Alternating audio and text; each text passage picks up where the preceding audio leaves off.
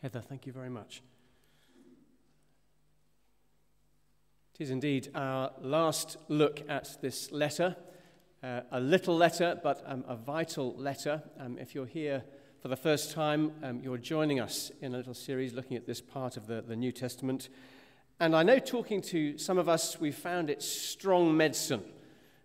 Hearing it all again, we hear the strength of it. It talks about these godless false teachers, these condemnation that they face, and it is also medicine. It's what we actually need for living as Christians today. What I want to do is just remind us of verses 3 and 4, which I think is so significant for understanding the whole letter. The main instruction in verse 3, here's Jude, he's writing to Christians, and he says, "I was very eager to write to you about the salvation we share. I felt I had to write and urge you to contend for the faith that was once for all entrusted to the saints." That's the main instruction of the letter. Fight for the gospel of the Lord Jesus, the faith, the body of truth. And the reason for it is verse 4. "Certain men," he tells them, "whose condemnation was written about long ago, have secretly slipped in among you." And there are two problems with what they're doing. They're godless men. They change the grace of our God into a license for immorality. So they've understood the grace of God to mean that they can live as they like. As God is so gracious, he's so kind, it doesn't matter how we live. And that is linked to the other problem, the last bit of verse 4. They deny Jesus Christ, our only sovereign and Lord. If you say you can live as you like, because that's what you think God's grace means, which of course it doesn't, then of course you are still being Lord. You're denying that Jesus is the only Lord. And Jude, in the middle of his letter, makes it very clear that these godless men are heading for certain condemnation because they are cruel and they're self-interested alone. And there's nothing new in that, says Jude, because God's been judging people like that for generations and generations. And he gives this string of examples through that middle part of the letter from the Old Testament, all sorts of groups of people, all sorts of individuals. And one or two conversations, as I say, people are, I think, shocked by what Jude is saying, and perhaps slightly sobered by the judgment he describes on people. But Jude says in our last little portion, verses 17, actually we shouldn't be surprised by the fact that God is going to do that. The Old Testament prepares us that he's got a God like this.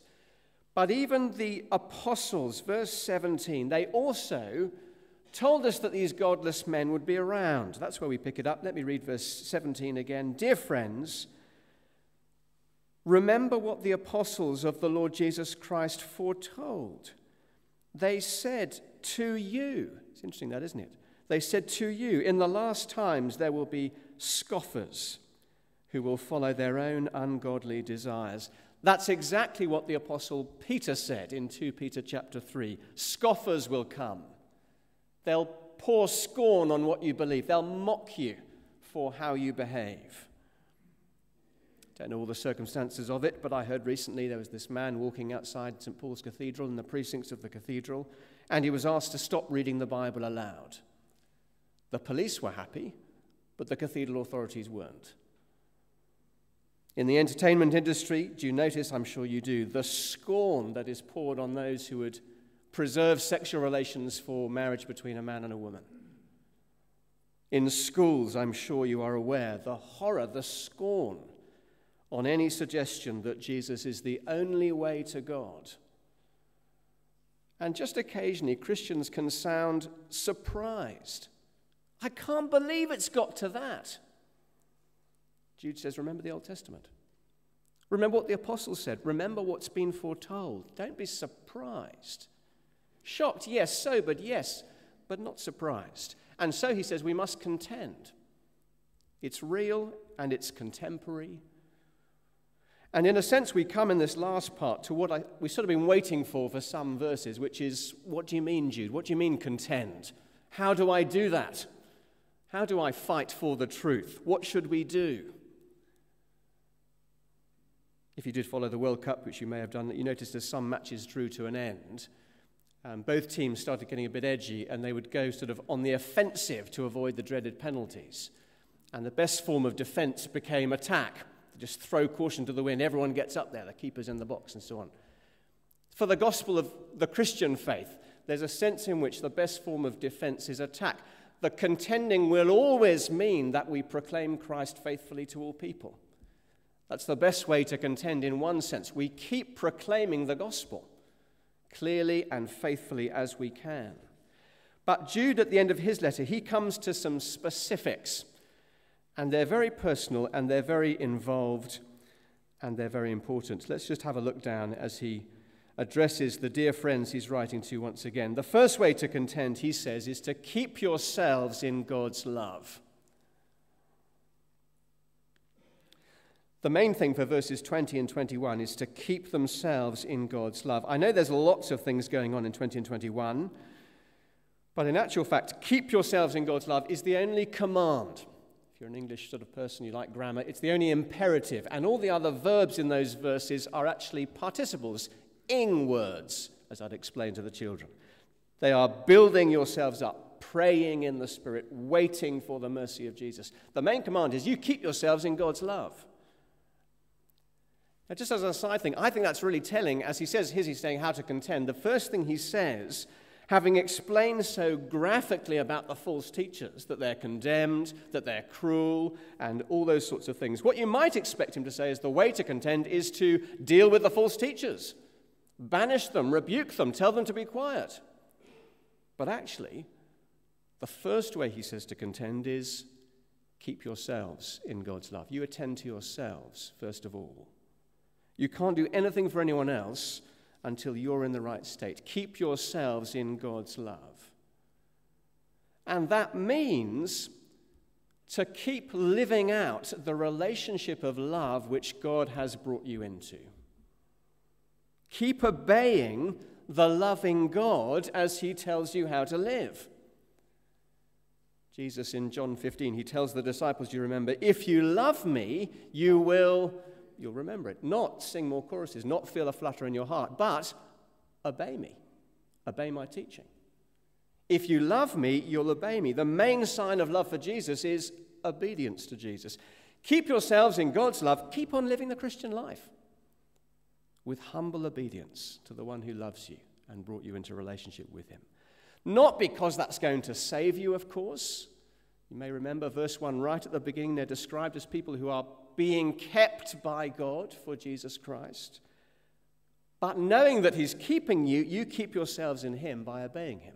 Remain in me and I'll remain in you, says Jesus. And then the participles, verses 20 and 21, if you like, are ways of keeping yourselves in God's love. So yes, verse 20, you must be building yourselves up in the most holy faith. On Allenhurst Road at the moment, there's a number of building sites, and there's a company called Direct Demolition that has been hard at work destroying what were otherwise very lovely buildings to build new blocks of flats, and they'll be built, I guess, at high speed. I'm always amused by the name Direct Demolition, sort of wonder what indirect demolition might look like. But that's where Jude's got to. He's got to the building picture. He says, you Christians, you're to build yourselves up in our most holy faith. Faith that is not our response of trust, right at the beginning of the letter, but the body of truth that is the gospel. Given by a holy God, it's a holy faith. So I can't contend for the faith unless I know the faith. If you know the faith well, the gospel well, you won't be drawn in by distortions of the faith. I think it's still true that if you work in the Royal Mint producing banknotes, those there are not trained to look for forgeries by looking at lots of other forgeries. They're trained to spot the fakes by endlessly looking at real banknotes. As I look at the true faith in God's word, the Bible, then I'm better equipped to spot untruth, distortions, and so on. We're to be in the Bible so we know better and better our holy faith. There are some Christians who think that the Bible is a bit like a diving board at the swimming pool. It's a good start to get you going. It's a place to leap from into the real experience of exploring all the amazing ideas out there about God. It's not right, though, is it? The real picture, if you want to carry on with this picture, the Bible is the swimming pool. You're built up on your faith of the gospel as you plunge into God's word more, deeper and for longer, to understand the faith more. And you see in verse 20, it's a corporate activity. Dear friends, beloved people, build yourselves up in your most holy faith. Not just your personal devotional times, it's talking about knowing the faith with others. And perhaps one of the first signs of a Christian in danger is that they're becoming a loner, separate from other believers, and not knowing the faith with others. A brick can't be made into a new building unless it's on a building site, if you like. It's one of the reasons we're trying to encourage people to pick up a Christian book over the summer if you're not used to reading. And if you are you still growing in knowing the faith, knowing God's word, the Bible, that shows us what the faith is? So building yourselves up. Verse 20 as well, praying in the Spirit. We've heard it this morning, haven't we? Every Christian believer who turns and trusts Jesus receives the gift of God's Holy Spirit. There is no real Christian without God's Holy Spirit. And we pray in line with the will of the Spirit. That is, we pray that what the Holy Spirit caused to be written in the Bible would be worked out in our own lives. I don't think praying in the Spirit here is talking about some special type of praying that these believers here aren't quite doing, and if they'd only pray properly, then things would be easier. No, he says, pray that God's truth would become part of us, not just knowing it, but loving it. There's a Methodist preacher from some years ago, Samuel Chadwick. He said, the one concern of the devil is to keep the saints from prayer. The devil laughs at prayerless studies and prayerless work and prayerless toil, but he trembles when we pray. You might bear that in mind with the needs of your life, the needs of church life, the idea of the devil trembling when we pray. Praying in the Spirit. And verse 21, we are waiting for the mercy of Christ. There's a day coming when Jesus will return, and Jude's explained clearly enough that for godless people, it'll be a terrible day, judgment, condemnation, punishment.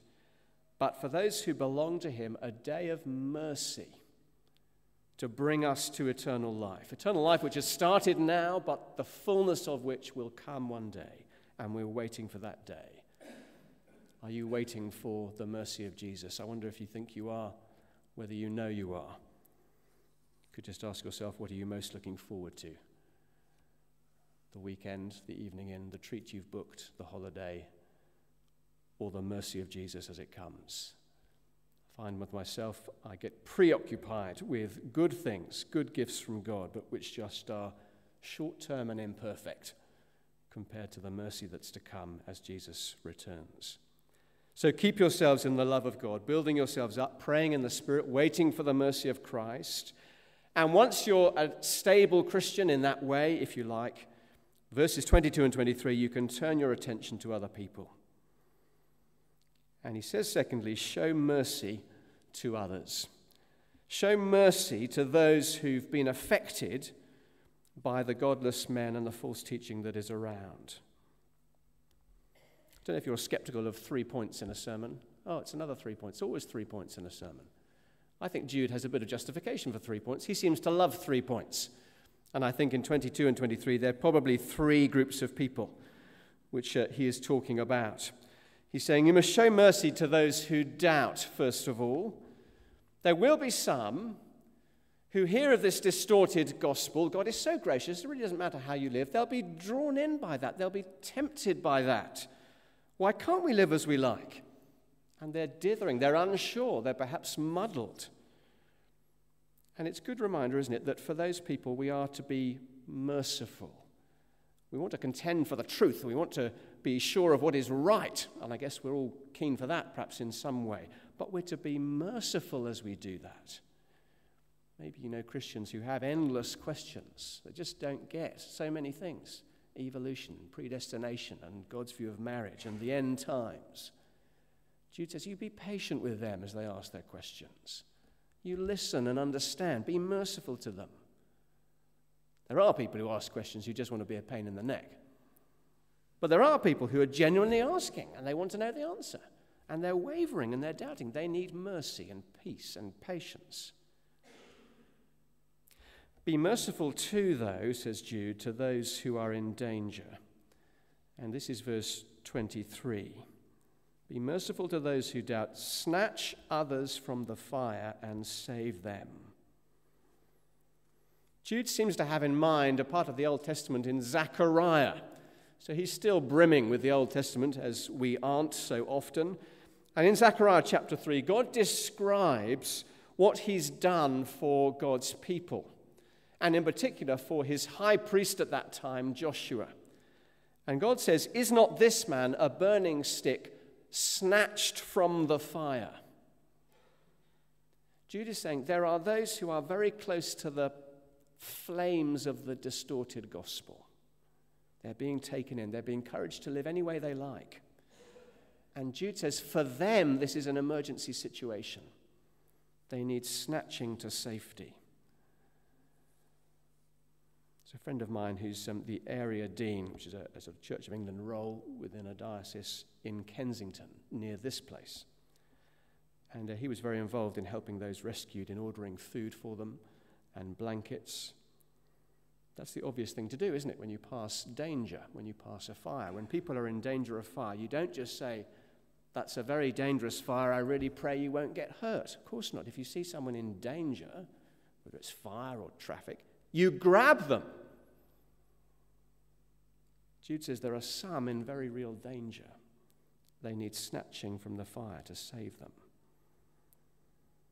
And there are some, he says, who are facing disaster because if they've gone one step removed away from the gospel again.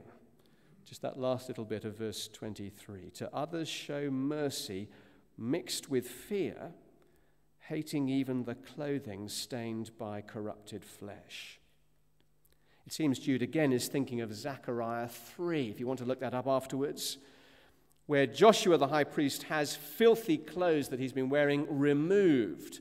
And God then says, see, I've taken away your sin. Jude is saying there are those who are corrupted and contaminated by the poison of the false gospel.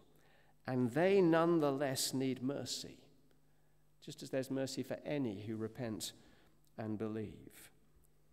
So it's a fine line to walk, isn't it? That last group, great love and mercy for them, and yet with fear. I think that's fear of our own falling into that same sin.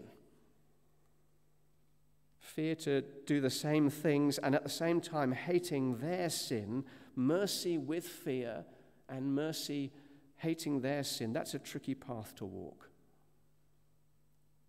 Our culture, I think, does very different things, doesn't it? Our culture doesn't often treat with mercy, that sort of holding off of bringing what someone deserves. Our culture generally operates on a rights basis, of proving our point, not letting up. For Jude, mercy is the dominant attitude we're to have, to pass on what we've received, to pass on what we're waiting for, the mercy of Christ. And our culture, similarly, I think, generally keeps ourselves to ourselves. I don't know if you'd agree with that. We don't want to interfere, don't want to pry. That's their life. We're not really responsible. And Jude says here that there is a sense in which you really are responsible. Christians are to be in the business of helping doubters and snatching them from the danger that they're in. Many of you will know and heard of C.T. Studd, an Englishman, the late 1800s, early 1900s. He gave up a life of fame and fortune and a wealthy background to be a missionary, served God in different places, China and India and Africa. He died in Africa.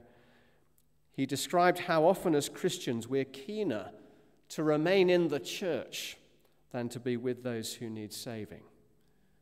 Rather than extend ourselves to snatch someone from the fire, we'd rather just be with our own. He said, some want to live within the sound of a church or chapel bell. I want to run a rescue shop within a yard of hell.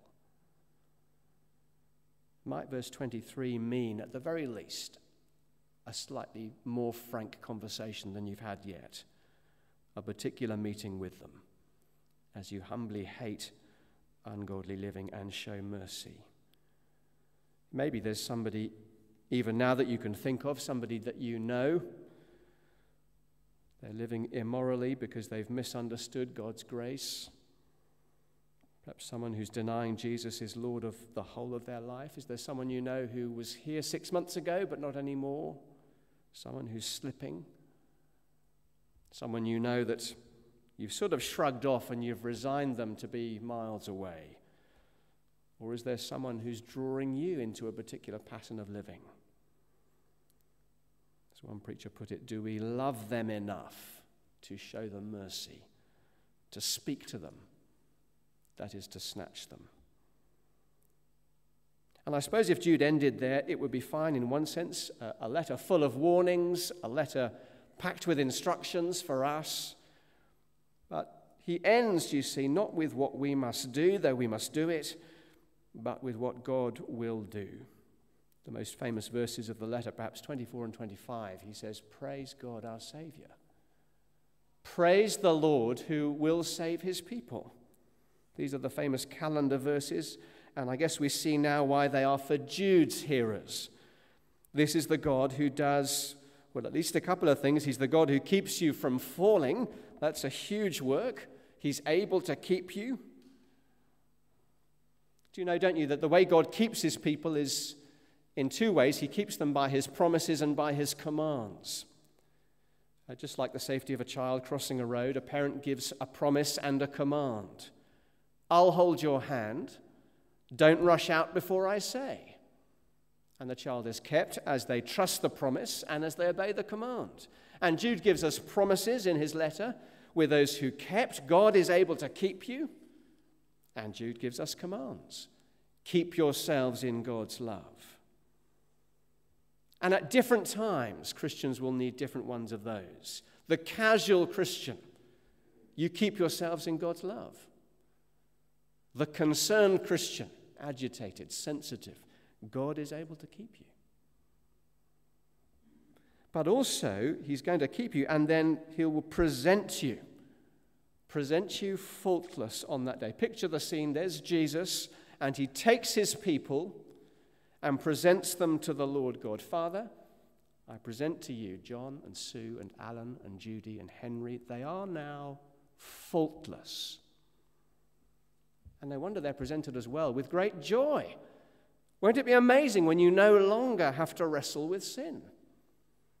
When you no longer fight to stay godly, you're no longer tiring of having to exercise self-control all the time because we're perfect. We're being presented faultless. And all because of the only God, our Savior, who does it, verse 25, through Jesus Christ, who is our Lord. He will get all the glory, the visible, shining holiness of God, the majesty, his awesome regal splendor, power, his unstoppable strength to do what he says he will do, and his authority, his unquestionable rule over everything. And he'll get that always and forever, before all ages, now and forevermore. Amen. One writer says, the fact that God himself has acted on our behalf to rescue us from a judgment we so thoroughly deserve, it means that the heavens will echo forever with our shout of praise to God our Savior. So there's contending to do. But praise be to God our Savior. We keep ourselves in his love. We show mercy to others, all with the backdrop that God is the great Savior and he will be glorified. And he's powerful to bring his people to himself. In that security we contend. In that assurance we contend. May God give us strength for it. Amen.